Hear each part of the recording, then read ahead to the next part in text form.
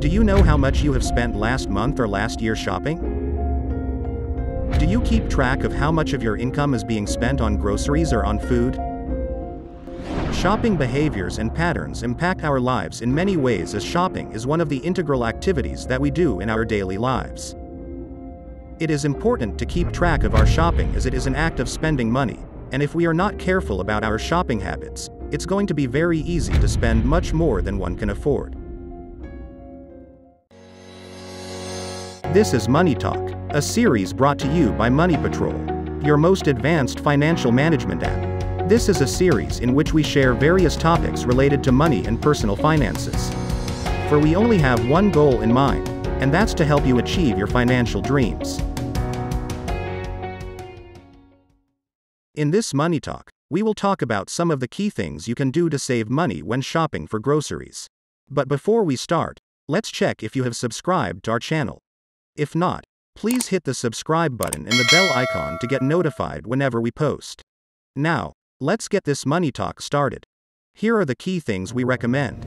Number 1. Have a shopping list. One of the easiest ways to save money on groceries is by making a grocery shopping list and sticking to it.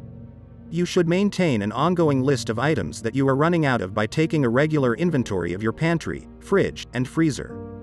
This list will help you to stay focused and avoid buying unnecessary items when you are at the grocery store.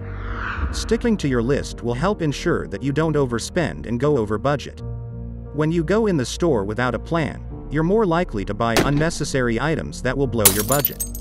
By having a plan and sticking to it, you'll be able to save money on groceries without much effort.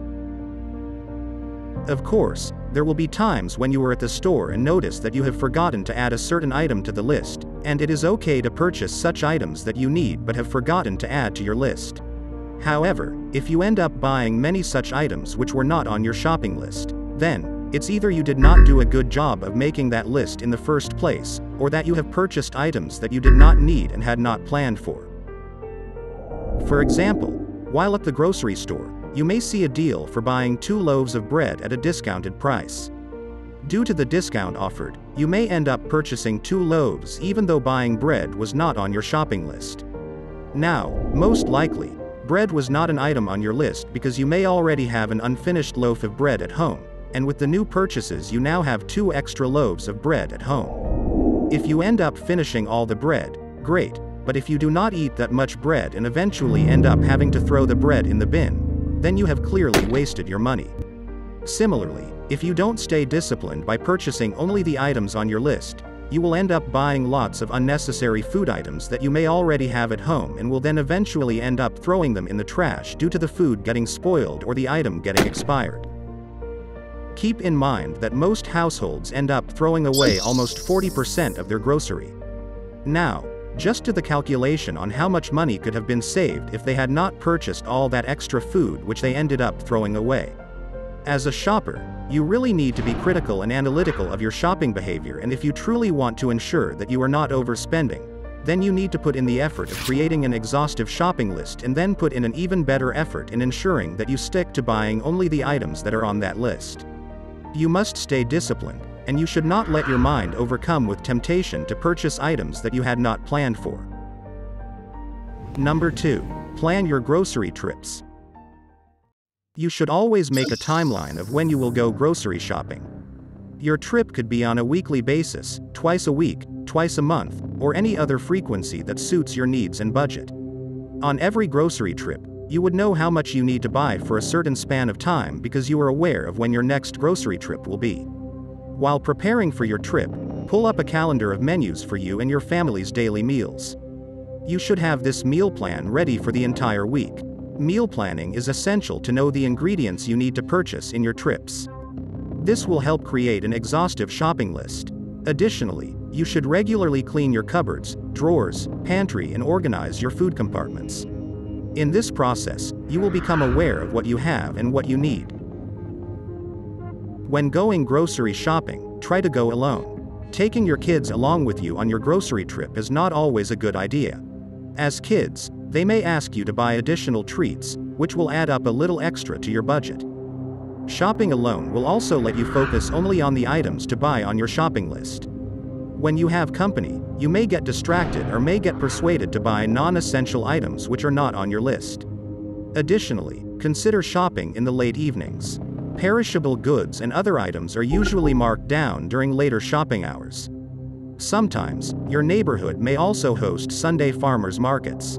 You will not only find fresh produce but will also be able to purchase them at a much lower cost compared to what you will find at the big grocery stores. Number 3. Take advantage of coupons, cashback, and loyalty programs. With the advent of technology and digitization, coupons have become increasingly common and are frequently offered by grocers to get rid of unsold inventory. Coupons are a great way to save money when shopping and are becoming increasingly popular. You can find coupons for just about anything, so be sure to take advantage of them when you can. Along with coupons, cashback opportunities are a great way to save money when shopping. Many credit cards offer cashback rewards on purchases made with their cards. These rewards can add up over time, and they're a great way to save money on your grocery shopping expenses. Additionally, many stores offer loyalty programs that provide rewards for frequent shoppers. These loyalty programs can include discounts on future purchases, bonus points, and other perks such as discounts on fuel at certain gas stations. Signing up for a loyalty program is a great way to save money on groceries, so be sure to take advantage of it. Number 4. Use money tracking apps such as MoneyPatrol. MoneyPatrol is a great app to help you keep track of your spending. You can utilize the tasks feature offered by MoneyPatrol to create a shopping list and keep a running list of items that you need to purchase. Using the budgets feature, you can create budgets to track your spending in various categories including groceries. These budgets will help you easily understand how much you have spent on groceries and food over time. You can also easily add tags and memos to your transactions. You can even upload your receipts and attach them to the transactions. MoneyPatrol will make it super easy for you to stay mindful of your spending and will help avoid overspending on unnecessary items. Try out MoneyPatrol today and see for yourself how this app can help you. Let's summarize what we have discussed so far. In today's Money Talk, we discussed how you can save money while grocery shopping by having a shopping list, planning for your grocery shopping trip, taking advantage of coupons, cashback, and loyalty programs, and lastly, using money tracking apps such as MoneyPatrol.